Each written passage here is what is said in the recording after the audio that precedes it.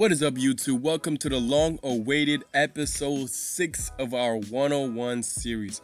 If you want to be given a shout out for the upcoming episode, comment down below for the next retired NBA player, and I'll randomly pin the winning comment. So drop a like and comment immediately.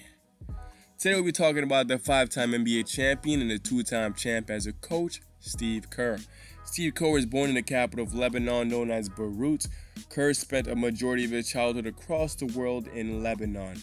Kerr ended up entering the United States of America and moved up to Los Angeles and played some good high school basketball in Palisades Charter.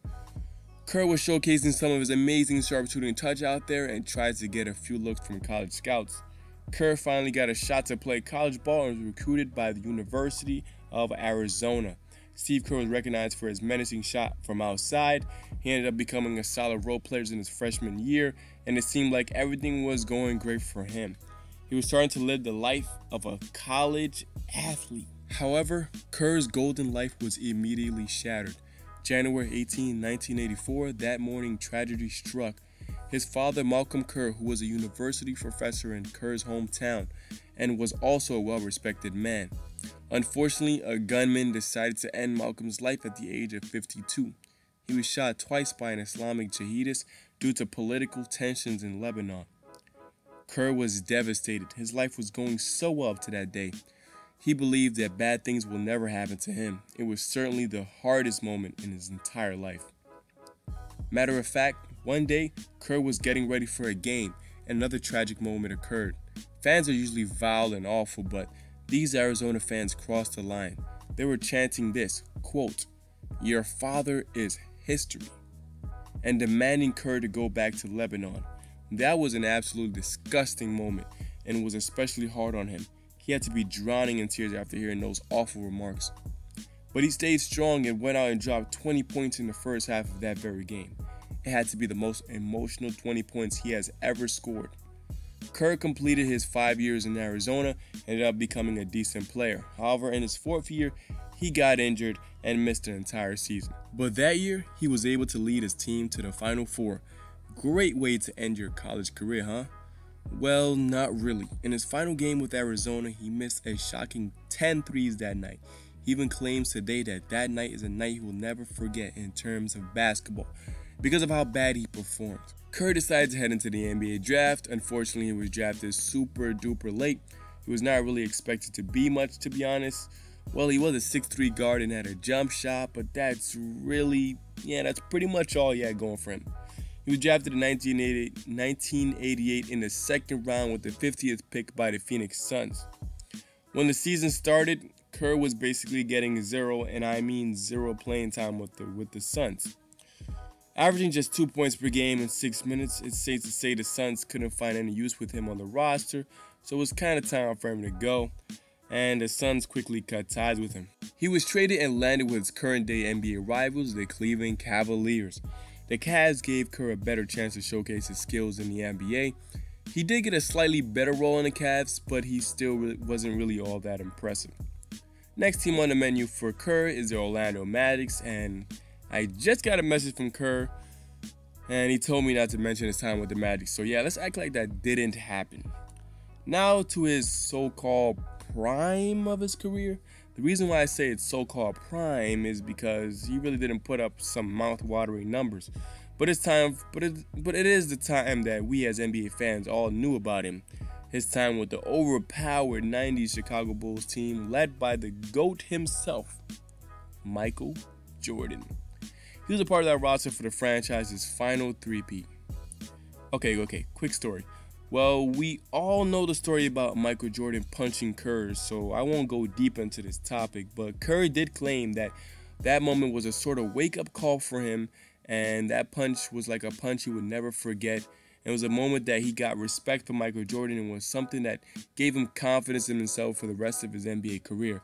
So I guess you should sort of kind of ask your teammates to give you a black eye, and it's been proven that they'll make you better. So yeah, allow your teammates to punch you in the face. Immediately after the three-peat, Kerr was shipped again, but how lucky it was for Kerr to land right into a championship team. That team was the San Antonio Spurs. He kind of played the same role with the Spurs as an optional backup shooter for the team and ended up winning with them. How lucky is it to win 4 straight NBA titles? Congrats, Kerr. That's really outstanding. Not many players can claim to have won 4 straight NBA titles. However, the next 4 years did not go so well with Kerr. The Spurs had to sit back and watch Shaq and Kobe take over the league. Realizing that, Kerr ended up getting traded after just 3 years with the Spurs. He got tossed up again and joined forces with his old teammate Scottie Pippen of the Portland Trail Blazers, but things didn't go well with the Blazers. They were demolished in the first round by the duo we all know in the Lakers in the early 2000s. I think we all know who I'm talking about. Shaq, Kobe, Lakers, three-peat. Oh, sorry, excuse me. In his final season in the league, he was traded once again, and this time he returned to the San Antonio Spurs, and guess what? How lucky he was again to win another title with the Spurs. He's got to have some sort of time machine to see the future or some really good, and I mean really good luck. And yeah, he ended up winning with the Spurs. Now, isn't that cool? Now, really, to be honest, just listen to this. Now, isn't that a really cool way to retire? You get it? Get it? Cool way to retire? You know what I'm saying? After Kerr retired, he ended up assisting the team and was drafted by which is the Phoenix Suns. Next thing you know, Kerr was given president of basketball operations. So yeah, he was kind of running the team, and he was one of the main reasons why they landed Shaquille O'Neal. So yeah, Kerr, in my opinion, he did pretty good there. After that all was said and done, Kerr found his way making a quick few bucks by being an NBA commentator for TNT on the sideline of NBA games. You know, those guys that just be talking and talking and you don't even be listening to them. You're just watching the game. You're like, what is he talking about? You know those guys. Kerr was one of those guys. And after that was all said and done, Kerr was gifted again and is now the coach of the Golden State Warriors, getting 3 straight 67 win or more seasons. And that's not all. In a row, and one of them an NBA record of winning 73 games and getting to the NBA Finals 3 straight times and winning 2 out of 3 of them. So yeah, Kerr has been a rather successful coach. Oh, and after winning the 73 games, by the way, did I mention that somehow he was able to acquire one of the best players in the NBA in free agency and easily got the best free agent signing like ever, getting Kevin Durant. Some say we haven't even seen the team's true potential yet. Yeah, I know, that's really mind-boggling, but we really haven't seen this Golden State Warriors team's true potential. And that really makes me feel like I can't sleep at night. Now that's about it for this video. If you guys did enjoy this, be sure to drop a like and comment and subscribe for more. And more importantly, comment below who is next for the next episode of NBA 101.